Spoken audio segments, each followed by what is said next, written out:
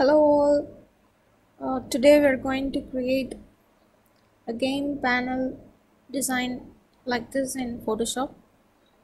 So let's start. So first of all, I'm going to create a new Photoshop file. I'm taking 1920 by 1080 size. Okay. So yeah, just go to the shape tool and using the rectangle tool, draw a rectangle like this. Draw it approximately. Okay, that's fine. Okay, and press Ctrl T for transforming. So and scale it like this. Okay, this is fine. So can stretch it like this also. Okay. Yeah. So we have created this bottom shape.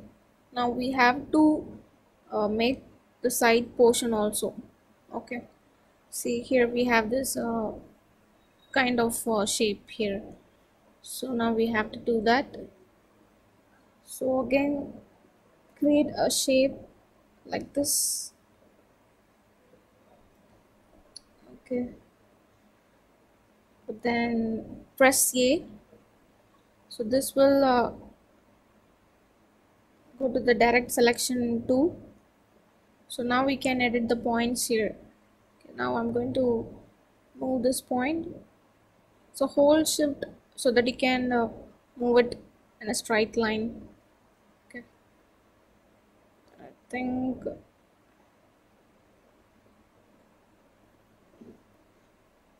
this is fine, but I want to, yeah, I think this is fine. Okay, so now I need to duplicate this shape again. So press Ctrl J.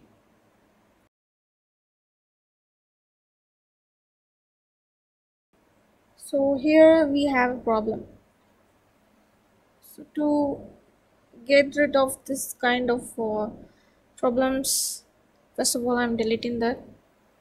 Okay, so there is already a point selected in this shape, so we have to remove the selection first.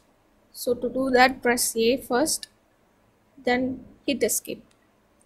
So see now the selection is gone. Yeah, and press Ctrl J now. See now I've got the exact shape here. Okay, so I'm moving it like this, and I'm going to transform it. Right click, flip horizontal, and position it like this. So now let's see what we have created.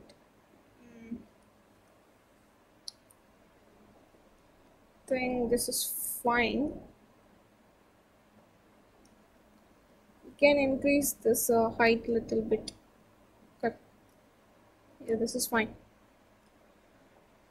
So we have created this basic foundation for our panel. Okay, but all these are in different layers. So select all these three layers and merge it. So to merge, press Ctrl E. See now this is merged. But we can see the overlapping points here. So we don't want this overlapping. So to get rid of all these overlapping, press U. So now we are in the shape tool. Okay, so after that you can see some tools in the top. So click here and select this last option. So now we have only the outline. Yeah, and you can check by pressing A and see if there are any extra points. We can remove that also. So I'm going to remove those points. So to remove these points, press P So this is pen tool, and click on the point like this, so it will be removed. I think that's it. So we have the shape now. Yep. Now we have to color like this. So let's color. So double click the layer. So we got our layer style panel. Yeah, now select gradient overlay and add our own colors. I'm going to add my own color here. So if you double click here, you will get the color picker. So you can choose your colors here. Okay, this is fine, and I'm going to go this blue.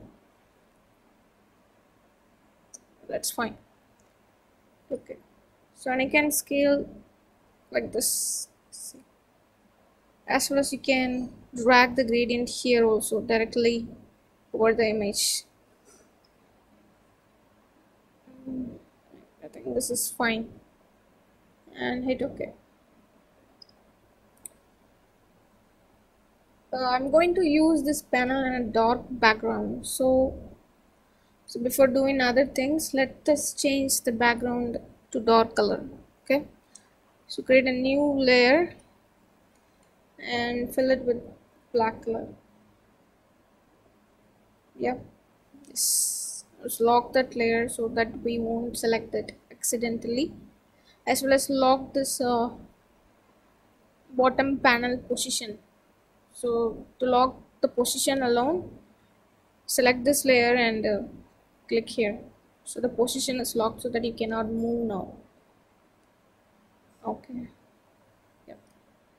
So this is looking fine, I think. Now we have to create a stroke here. Apply a stroke.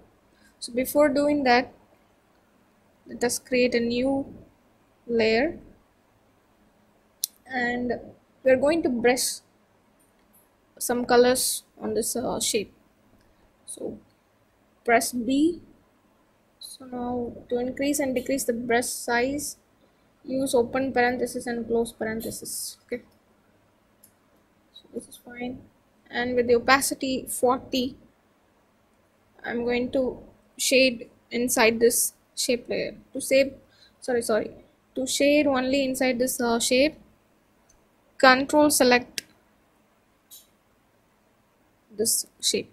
So control click this layer so that you'll get the selection exactly. Now you can shade. So hold shift and drag like this. See, this is awesome. And now in the side also we have to shade like this, and the same way you can shade like this.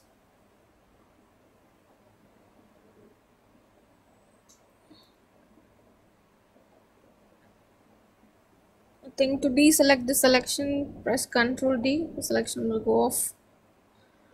Now we have got the selection. Yeah, sorry, now we have got the design. This is looking awesome. So let's add the stroke. So double click this rectangle layer, go to stroke option. So now this is in black color, so you cannot see, but I don't want solid color, I want gradient. So select gradient from this fill type option. Okay, so I'm going to use only blue colors.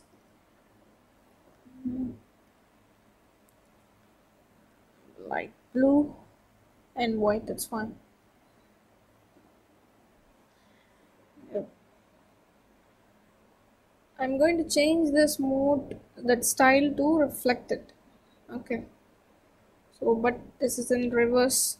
What I want is I want white here and blue on both sides.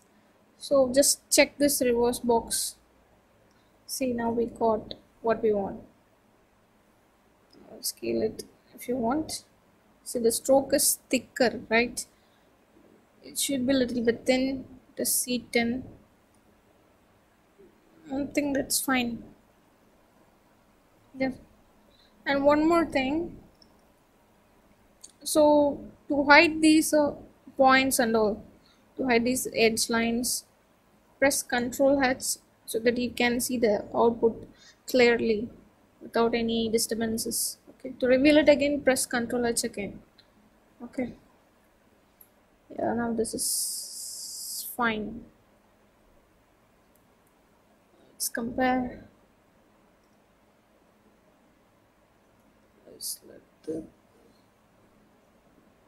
I think we can reduce the stroke size, make it 8, otherwise 9. That's fine. See?